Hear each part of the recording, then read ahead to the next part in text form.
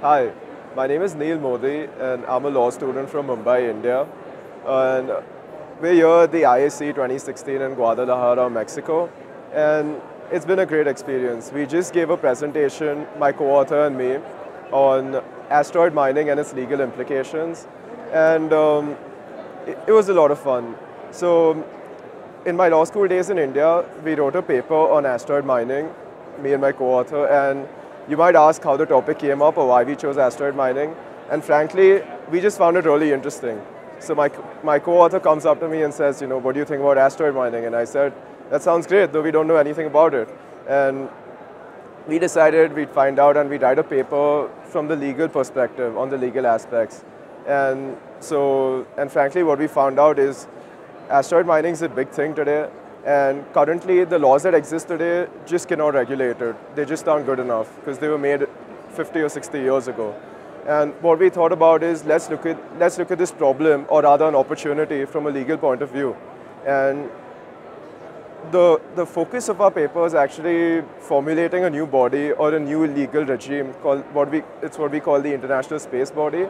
And we feel that there needs to be a new body to actually regulate asteroid mining activities as they're going to explode in the future. And basically, that's all we were talking about today.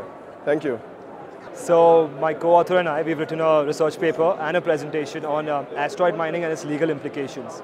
So when we started researching on the topic of asteroid mining, we realized that we're so fascinated with space exploration, we're so fascinated with new technology, that we forget the other parts of it. With every technology, with every exploration, with any new research, what you require is regulation of that research. What you require is a framework so that that research can be accessed easily by everyone else, so that there are no complications once we receive the final product. And what we realized is that the last space treaty that has been signed by all the nations was the Outer Space Treaty that was ratified in 1967. So that's a long way off. The space laws are really old. There is a lack of international consensus on several issues. Now, today, a lot of companies are investing billions of dollars into asteroid mining.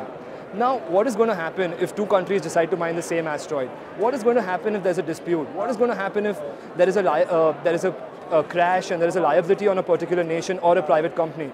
There are no legislations that govern all of this. Through our presentation, we've tried to cover these points as to how the legal framework should be based. Thank you.